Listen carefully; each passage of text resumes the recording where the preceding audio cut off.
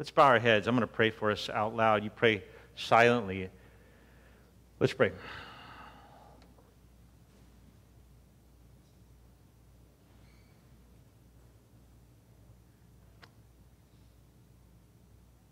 God, we're really here today because we believe it's the best thing for us. We're not here today mostly out of guilt or obligation. I mean, that may be a little bit of it, but mostly we're here really because we believe that your words bring life. And so we're not here today because of any one preacher, any one song, or anyone. We're mostly here because we believe we can hear from you. We've come here believing that we can hear from you. And so that's what we want. We want you to settle the noise in our hearts, the noise that we've brought with us. Would you settle that? It's not unimportant, but it's a distraction. Would you quiet the noise in our hearts that we might hear directly from you? And God, as the preacher, I ask that you would speak through me in a prophetic sense. You would give me words that I don't even have yet. I mean, I've worked hard on this, but would you speak directly through me today? Holy Spirit, you're welcome here. Move among us. We pray this in Christ's name. Amen. Well, greetings, River Church. This is, I only know this because I keep track of it every week. I write it down. This is week 14 in the study of Matthew.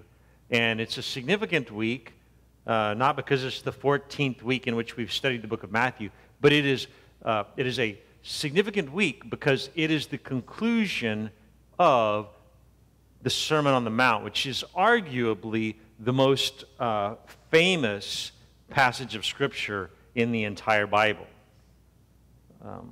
So today we hear Jesus' final words, his last words in the Sermon on the Mount.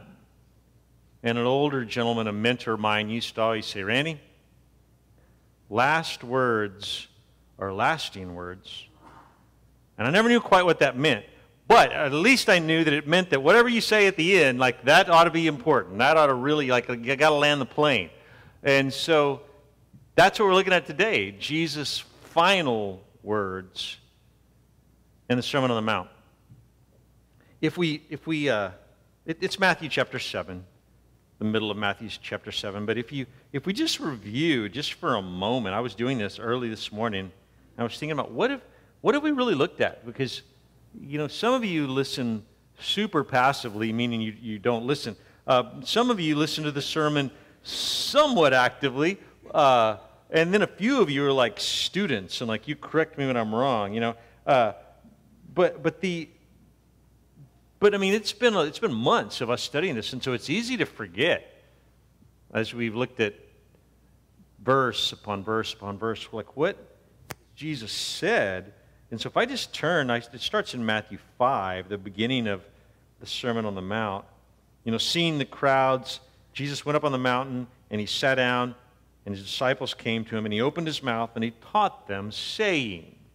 And then if you look through, we've got the Beatitudes, which are, blessed are the poor in spirit, for they get the kingdom of heaven. Blessed are those who mourn, they'll be comforted. The meek, they'll inherit the earth. Blessed are those who hunger and thirst for righteousness, for they will actually truly find satisfaction, which I would say is like one of the main pursuits that all of us have in life. And Jesus said that the righteous are the ones who will find satisfaction. But blessed are the merciful, they'll receive mercy, and on and on. And then he talks about how Jesus didn't come to abolish the law, but to fulfill the law. And then I'm gonna throw this in because it was just last week, but But if you recall, Jesus last week said all of the law and the prophets can be summed up in this one statement: treat your neighbor the way you want to be treated. And I didn't gloss over that. I tried to put a lot of weight on that last week, but we tend to gloss over that as evangelical Christians, like that's just one thing Jesus said. But last week, Jesus said, I'm going to sum up all of the revealed will of God, because all they had at that point was the Old Testament. And so another way of saying it, Jesus said, let me summarize the entire revealed will of my Heavenly Father. And then of all the things that he could possibly have said, he said, treat your neighbor or your brother the way you want to. The things that you wish people would do for you, do those things. The things that you wish people wouldn't do to you anymore, don't do those things. And Jesus said, there you go. That is the revealed will of God. That's a sermon I preached last week, so I'm not going to go back there. But it's astounding that Jesus makes that one statement and says, this is the revealed will of God. And then in chapter, I think, 22, we'll get there in like 2024. In chapter 22 of Matthew, he says it again. He says, the two greatest commandments, love the Lord your God with all your heart, soul, love your neighbor as yourself. Anyway, going back into this review of the Sermon on the Mount, Jesus didn't come to abolish the law, but to fulfill it. How does he fulfill it? I think in his teaching of how we are to treat our neighbors ourselves. He talks about anger, where he says, like, you've been told, like, don't murder. And whoever murders will be liable for judgment. But I say to you, everyone who is angry with his brother is liable for judgment. He goes on, you've heard, you shall not commit adultery, but I say, everyone who looks at a woman with lustful intent has already committed adultery in his heart. And so he just raising the bar, right? He talks about retaliation. He says, you've heard an eye for an eye and tooth for a tooth, but I tell you to turn the other cheek. When someone wants a piece of you, give them a second shot. He talks about loving your enemies. He talks about distributing your wealth in the direction of the poor and the needy. All these teachings that, I mean, quite frankly, I think the evangelical church at times just like totally forgets or glosses over. He teaches us how to pray. He teaches us about fasting. He teaches us about the laying up for yourself treasures in heaven. He talks about anxiety and judging others, and on with the Sermon on the Mount. A little more summary. Behind this idea, behind all these ideas, there are these two. He runs on this like two tracks where he'll give you option A and option B, option A and option B. And I don't know if you've picked up on this throughout the Sermon on the Mount over the last 14 weeks, but he says, like, for instance, there are two treasures which every one of us in this room is seeking after. There's earthly treasure, and then there is heavenly treasure.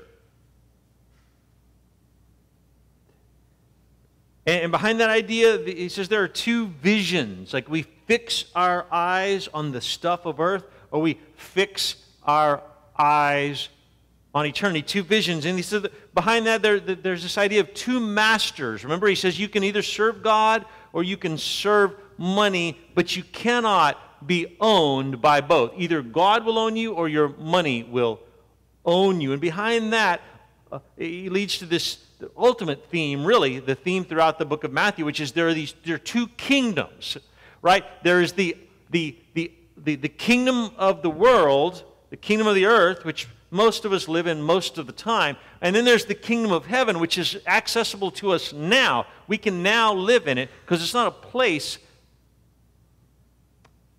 It's a realm, but it's not a place. The kingdom of heaven, the upside down kingdom of heaven, which is contrary and a contrast to the kingdom of earth that most of us spend most of our time in. And then again, this idea of option A or option B, he says that there are two measures with which we judge one another.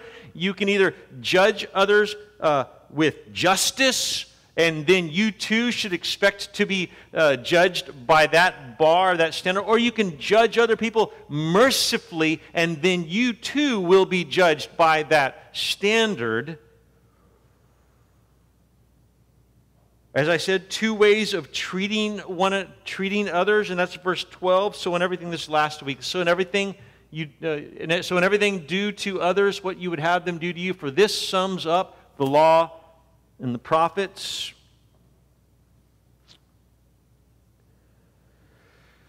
And then finally today, two final sort of options, option A and option B, that we're going to look at for the rest of the day. He says that there are two paths.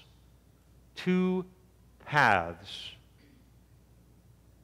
And you get to choose on which path your life will reside. You get to choose which path to take. Jesus says that there are two paths. There is a path that leads to destruction, and that's a heavy word, but Jesus speaks in very heavy terms here as he wraps up the Sermon on the Mount. He says, you can choose the path that leads to destruction, or you can choose the path that leads to life.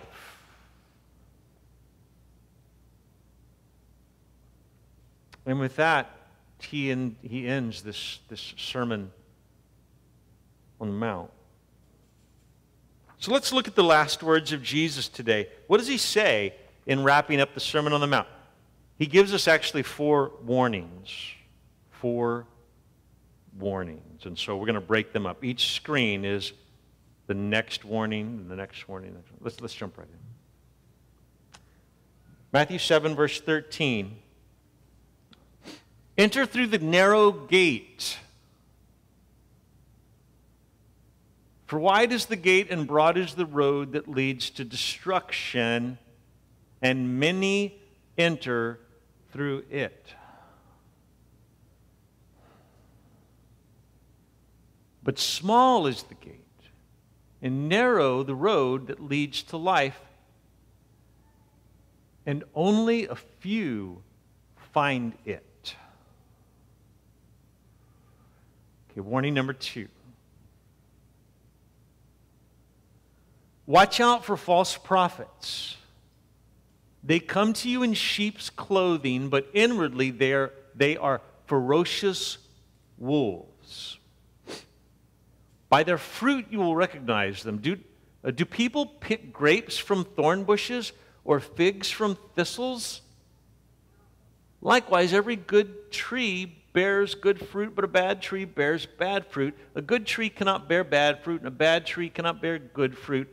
Every tree that does not bear good fruit is cut down and thrown into the fire. Thus, by this is the false prophets, by their fruit you will recognize them. Warning number 3.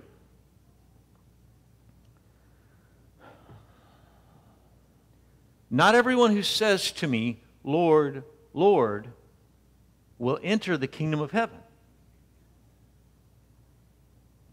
but only the one who does the will of my Father who is in heaven. Many will say to me on that day, Lord, Lord, did we not prophesy in your name, and in your name drive out demons, and in your name perform many miracles? Then I will tell them plainly, I never knew you. Away from me, you evildoers. And then the last warning. Therefore, everyone who hears these words of mine and puts them into practice is like a wise man who built his house on the rock. The rain came down, the streams rose, and the winds blew and beat against that house, yet it did not fall because it had its foundation on the rock. But everyone who hears these words of mine and does not put them into practice is like a foolish man who built his house on sand. The rain came down, the streams rose, and the winds blew and beat against the house, and it fell with a great crash. He finishes his Sermon on the Mount And Matthew tells us, when Jesus had finished saying these things, the crowds were amazed at his teaching, because he taught them as one who had authority and not as their teachers of the law. The word of the Lord, for which I give thanks. All right, there are 4 sections, for warnings. Here we go. Section number 1, summary number 1. Life is not found in following the crowd.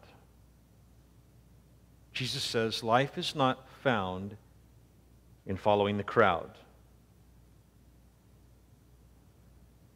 It's hard for me to even say that, or it's hard for me to say what I'm about to say, rather. But what Jesus is saying is that true discipleship is a minority position to take.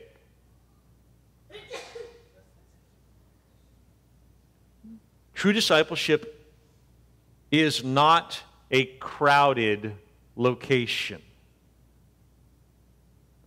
And true discipleship, really following Jesus, involves costly decisions. Listen to me, friends. Many of us are taking life according to the path of least resistance. That is how we approach religion. That is how we approach spirituality. That is how we approach Jesus. That is how we approach life. That's how we approach the body of Christ. The path of least resistance. The least that I can do, the least committed that I can be. That is how we view missions, the planting of churches globally, is we take the path of least resistance. That is how we approach evangelism in our own personal relationships. That is how we approach obedience to the teachings of Jesus. The path of least resistance. And Jesus says that true discipleship is a minority position to take. Few people really walk that path. He's saying the way to destruction, Jesus' words, is a roomy path. And the way to life is a very restricted path. I'm going to reference Eugene Peterson a few times today because he so aptly and poetically paraphrases what Jesus is saying. Listen to what he says. He says, the market is flooded with surefire, easygoing formulas for a successful life that can be practiced in your spare time. Don't fall for all that stuff. Even though crowds of people do. The way to life, the way to God, is vigorous and requires your total attention. The section number 1, Jesus is saying, life is not found in following the crowd. Section number 2, summary. False teachers offer an easier alternative to the narrow way of discipleship. I hope you have your Bible today, because we're not going to keep going back and forth on the screen. But let me just remind you, he said this, watch out for false prophets. They come to you in sheep's clothing, but inwardly they are ferocious wolves. By their fruit you will recognize them. Again, this warning number 2 is that false teachers offer an easier alternative to the narrow way of discipleship. What Jesus seems to be saying is that when a false teacher teaches falsely, his teaching or her teaching seems plausible. It's not just outright gibberish. It seems like it might work. But in the end, it rings hollow. It may not ring hollow in the beginning, but in the end it rings hollow, ultimately. And Jesus seems to be saying that the false teacher's teaching is false because they neither acknowledge nor teach the narrow way that leads to life. They teach a much broader way. And how? The answer is in Jesus' teaching. How do you know if a person is a false teacher? How do you test them? Well, what Jesus says, interestingly, part of me is like, I'm not even sure I agree with this, but it's Jesus. Jesus says, so you should go with Jesus' answer. Jesus says the test is not doctrinal in nature, but is rather ethical. In other words, ultimately you will know them by their fruit. Fruit is a metaphor for how the teacher is living his life ethically.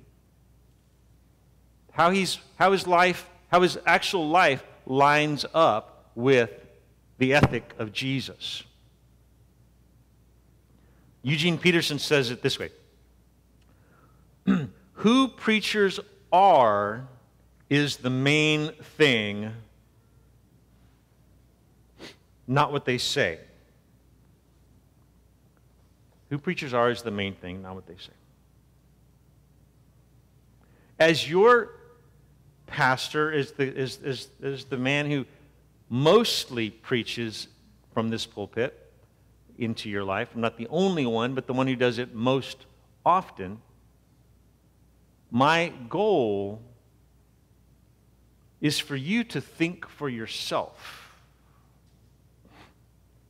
My goal is for you to think for yourself regarding God and the Bible and devotion to Christ and ethics and lifestyle. I feel like I succeed if I lead you to walk out of here and think for yourself and study Scripture for yourself. Jesus says,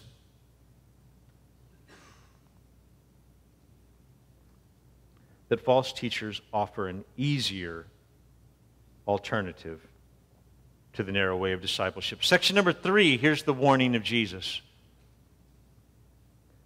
There are many who are self-deceived regarding their spiritual health. Jesus is saying that there are many which, if we're just practically honest, would have to mean some of us in this room. Right? I mean, that's just logical. Jesus is saying that there are many who think falsely for a lifetime that they are on the path that leads to life. When in fact, in reality, for a lifetime, they're on a path that leads to destruction.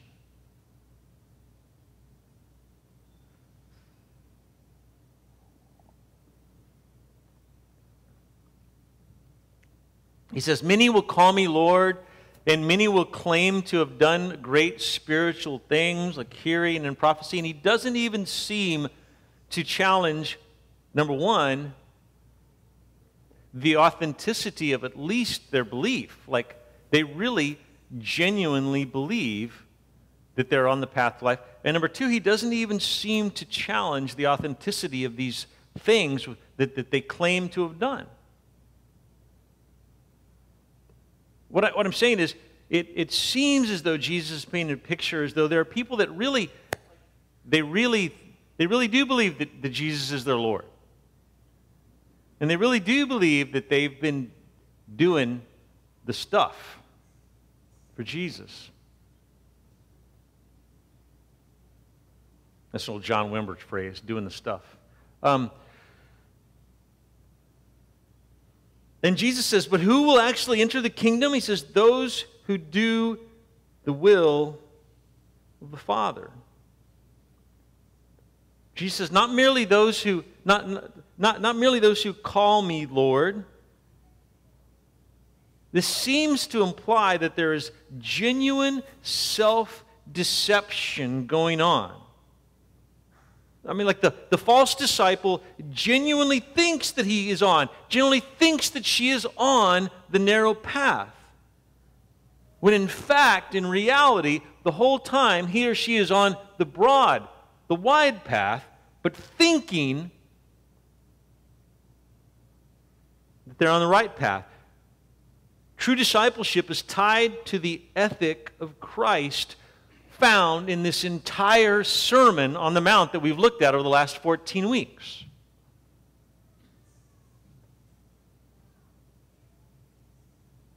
It's also interesting to notice in this passage that Jesus, he's turning up the heat here. He presents himself as the ultimate and final judge. If you're a skeptic, number one, I love you. I love skeptics. I love people that are like leaning in, but also have a lot of questions. I'm leaning in, but I got a lot of questions.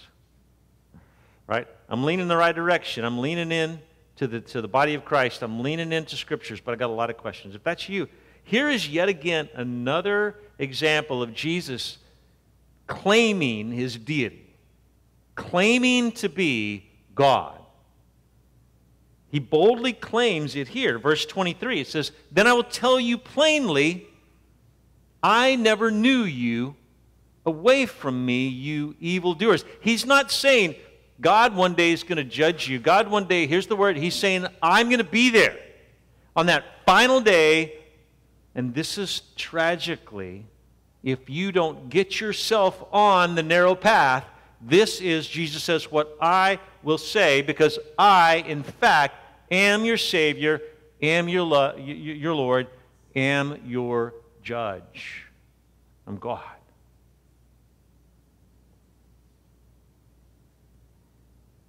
I would go as far as to say this. Jesus alone decides who enters the kingdom on the last day, and Jesus alone decides who is banished from his presence on the last day.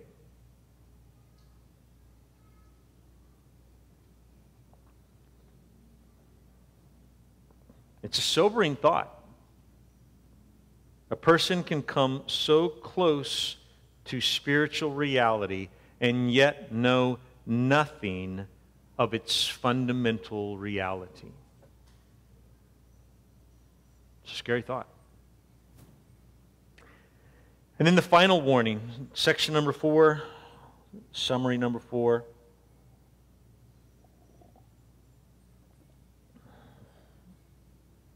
Everyone hears Jesus' words, but only a few obey his words.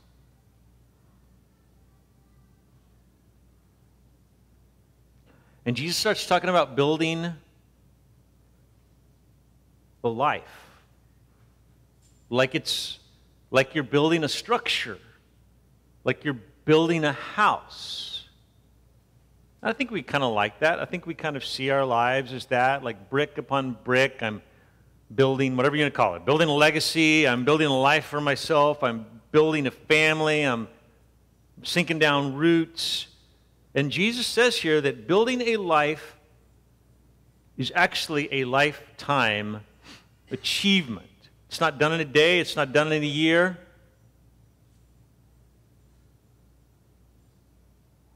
And so building a life is like building a house.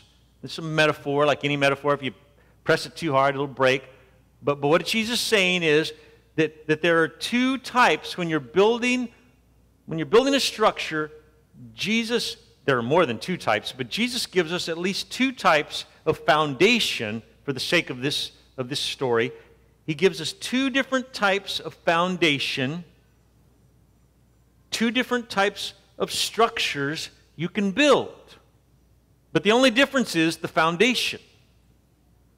And Jesus seems to be saying, it is your choice. You can choose here. Just like you can choose a path that leads to destruction or a path that leads to life, you build your life. There are two types of foundation. You build on one or you build on the other. It is your choice. This is actually, you probably are aware of, that this is actually one of the most well-known metaphors of all of Jesus' teaching throughout the Gospels. This is probably, it's one of, if not the most well-known metaphor. He talks about the wise builder, and he talks about the foolish builder, and he would say to us today, every one of us in this room, you are a wise builder as you're building your life, as you're setting the course. You're either a wise builder or you're a foolish builder. For the wise builder, the one who built his house on the foundation of stone, said the rains came and the stream rose and the winds blew and beat against the house, and yet it did not fall because it had its foundation on the rock.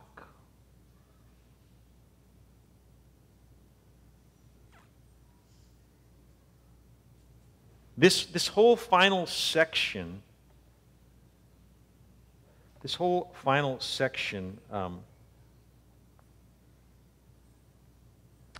begins with verse 24, begins with the word, therefore. He's starting to land the plane. He's coming on the runway. He says, therefore, everyone who hears the words of mine, puts them into practice, is like a wise man who built his house on the rock. Therefore. Verse 24 begins with therefore.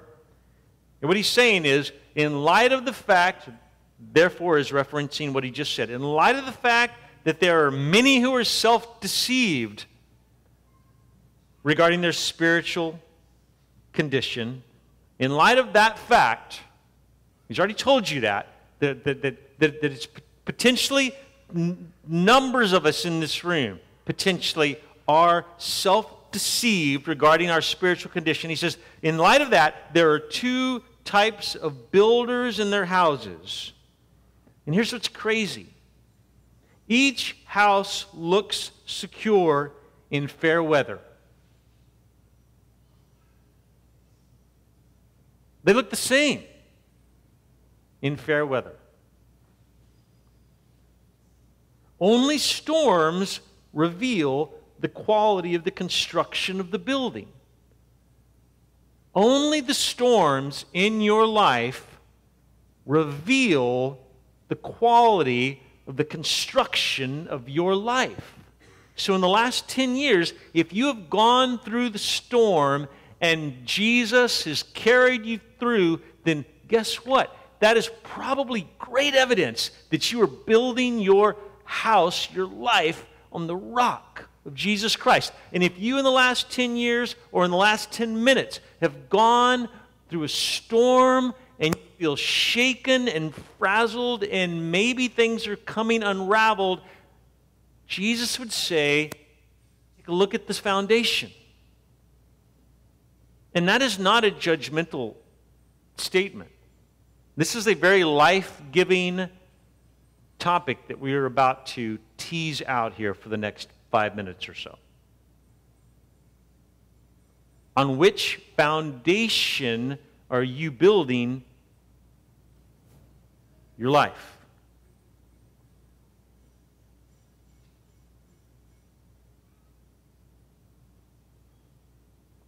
I want you to listen to me here. This is a dire warning. You need to heed the words of Jesus.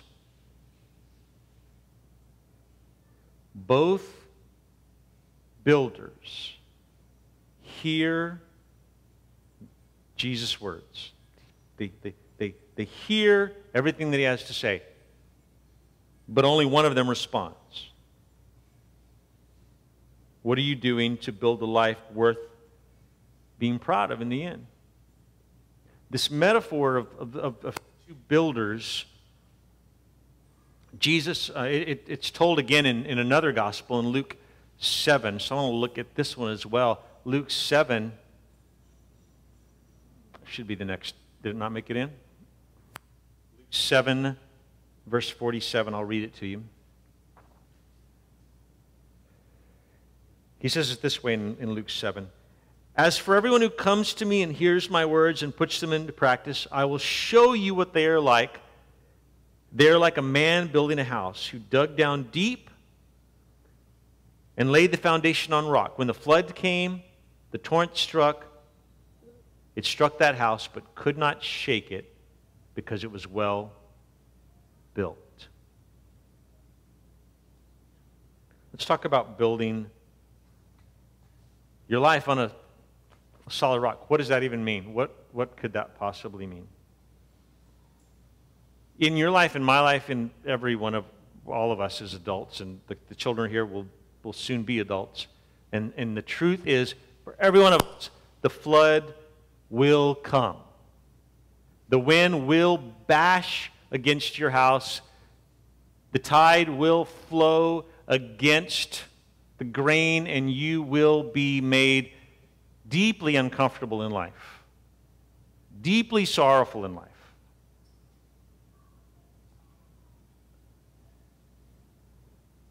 For some of us, it's come in the last few years.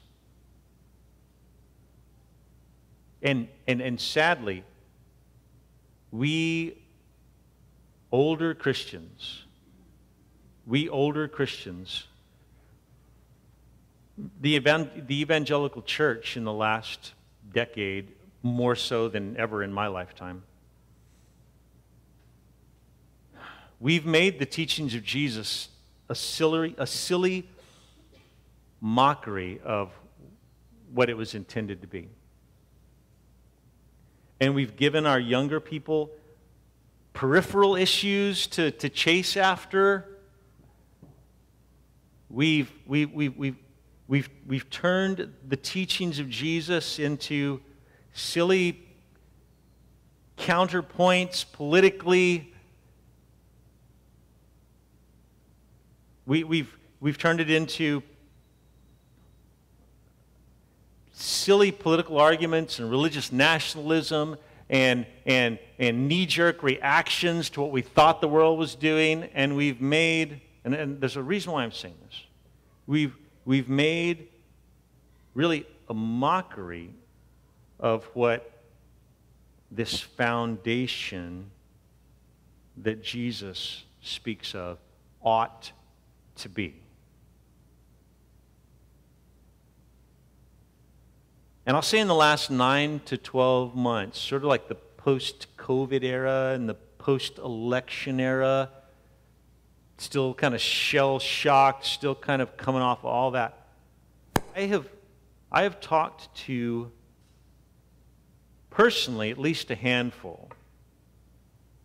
Personally, at least a handful. What's that, 5? At least a handful of young adults who are rightfully questioning, and this is a good thing, because Jesus says, take stock. What are you building your house on? Who have rightfully questioned some of what us older evangelicals are calling Christianity. Or calling, like, this is the bedrock foundation of who we are, what we believe. This is Christianity. Build your house on this. We as older evangelicals, and there aren't many of us in this room, most of us are younger, but we as older, we have presented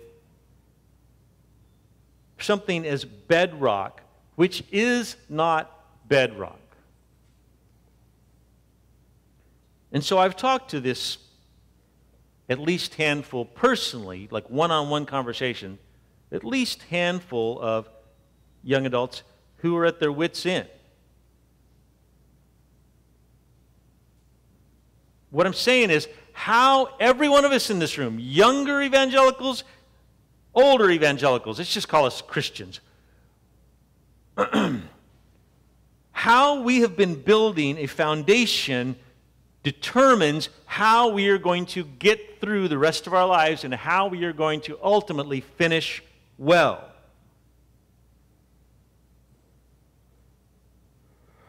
Now, I've picked on people like me a little bit. Let me pick on you as millennials a lot, okay? What Jesus is saying is that just asking questions and just playing around with your spirituality on your spare time is not enough. Taking the broad road of deconstructionism or just merely, on your when you have a little bit of time, just sort of throwing stones and taking shots, that's not enough. Jesus is saying, forget what, to throw my own stone, forget what the Faldwells tell you. Forget what the secular evangelical world tells you. Forget, just come back to the teachings of what is Jesus telling you? Are you taking that seriously?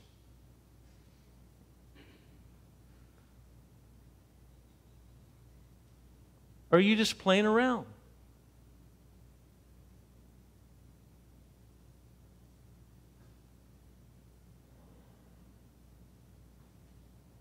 Jesus said a life well spent is a life determining what is the foundation, the rock that Jesus has. Start with the Sermon on the Mount, if you will. What is the foundation? What will I build my life on? Don't be distracted by what other people are doing. What are you doing with your life? Is Jesus real for you? And if he is, then get serious about what he teaches. Not what I teach, what Jesus says.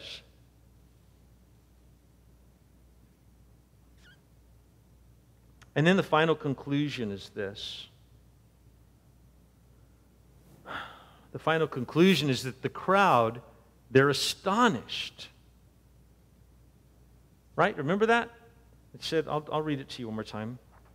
It said that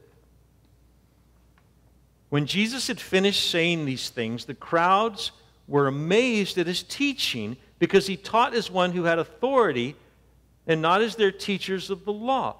The crowd was astonished not so much by the content of his teaching, but by the presence of his authority.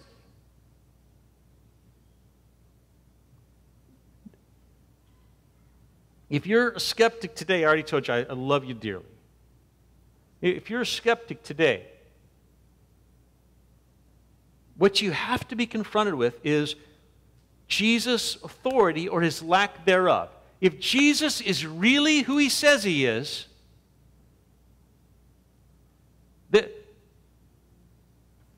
the God-man who changed history like none other, I mean, that's undeniable. Wars have been fought in his name. The calendar reflects his existence.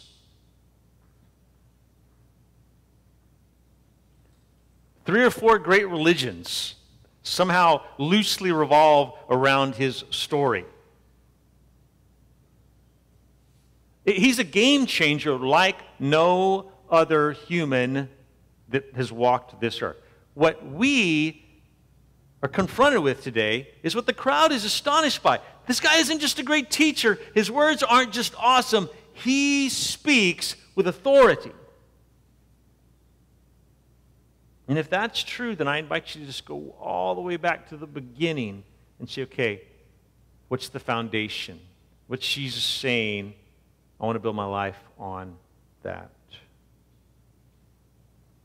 Jesus' upside-down kingdom that we've been talking about over the last 14 weeks, his upside-down kingdom ethic is authenticated by his divinity, the fact that he's God. It's authenticated. It's validated, verified, certified, endorsed, substantiated by his divinity. If he is not God, then he has no authority, and therefore this upside-down kingdom ethic that he presents holds little credibility. It's not authenticated, and yet, unless it's authenticated by his divinity. So Jesus is no ordinary prophet.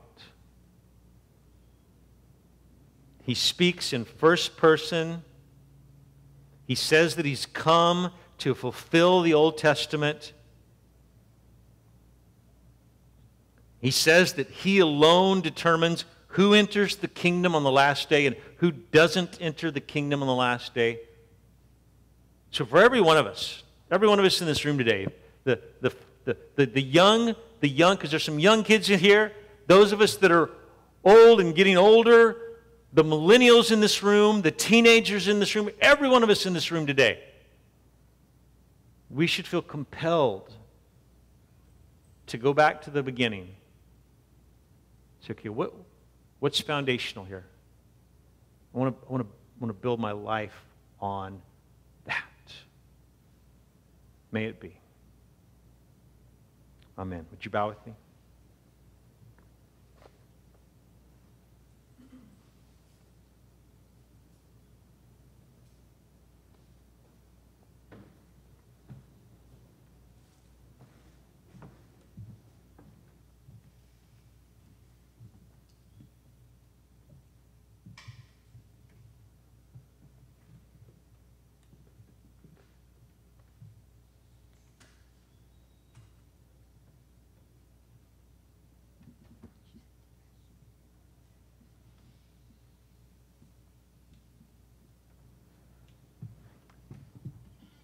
I'm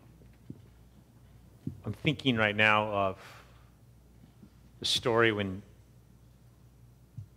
Peter, the apostle, was confronted by Jesus himself.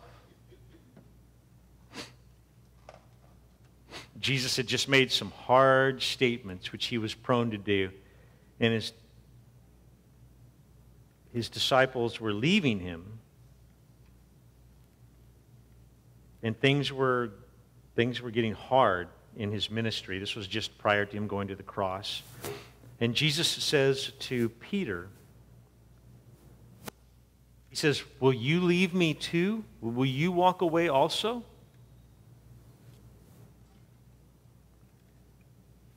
And Peter says to Jesus, where else would I go? You alone hold the keys to the kingdom of heaven.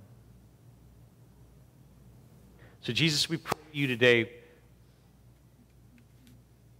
saying that amidst all of the questions that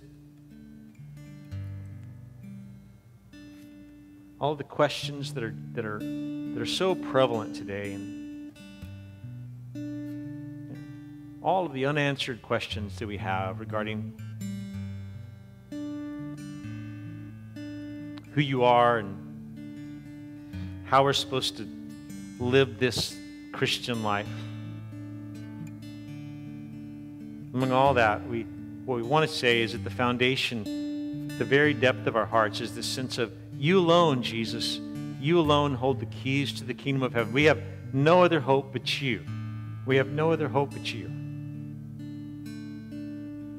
And so we want to lean into you, Jesus. We want to hear from you, and we want to be taught by you. And this is a serious topic. We want the foundation of our lives to be you, Jesus. May it be.